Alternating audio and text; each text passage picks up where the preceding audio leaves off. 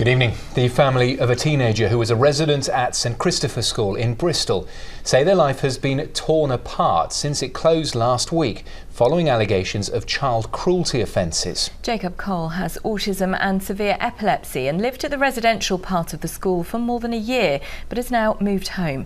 His parents say the support they've received has been laughable and they're having to look at another care home 80 miles away. Sangeeta Lal reports. Yeah. Oh. I know, doing some good waiting, aren't you? Yeah. What do you think you've got coming, Jacob? One parent watching Jacob, the other preparing his food. Oh, there.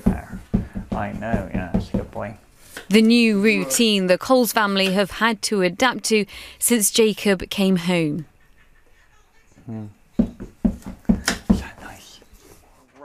Jacob has autism and is severely epileptic, and for the past year he's been a full-time resident at St Chistophers School.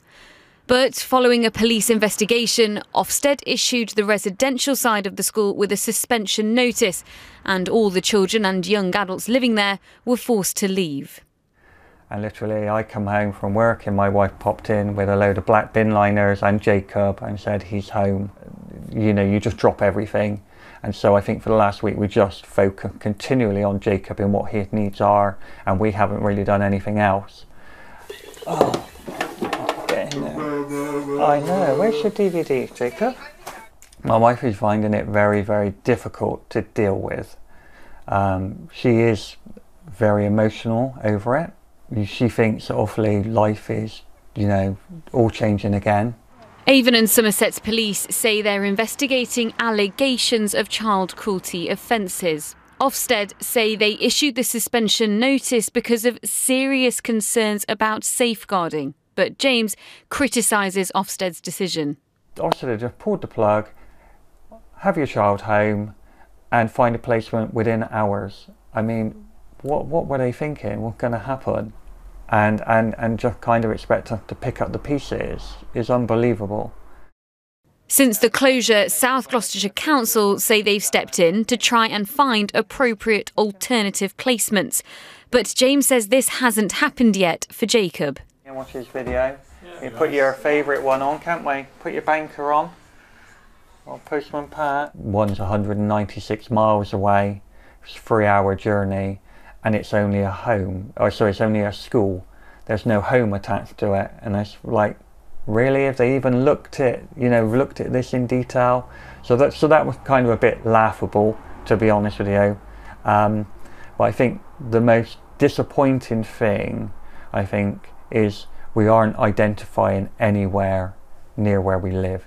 James says the closest option for Jacob at the moment is a home that's 80 miles away, a prospect he's struggling to cope with. He doesn't understand what I'm doing. He doesn't understand. When he went residential, I was really, really worried that he would forget who I was and my wife. And I think if he moves further afield, that's the fear that I've got again, you know, because we just won't be able to pop in there for tea. You want Daddy to help? Well, Sangeeta joins us for more on this now. And Sangeeta, really uncertain time for Jacob and his family. Yes, I've spoken to many families affected by the closure who've told me just how much disruption can cause anxiety in children and young adults with complex needs like Jacob. Whilst Jacob's family are calling for more support, South Gloucestershire Council have come back to us today.